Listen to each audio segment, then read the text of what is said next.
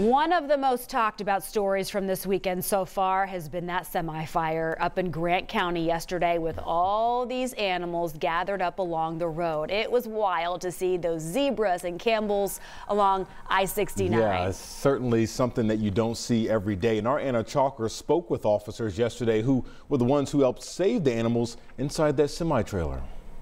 As an Indiana state trooper patrolled I-69 Saturday morning, he came up on this semi-fire.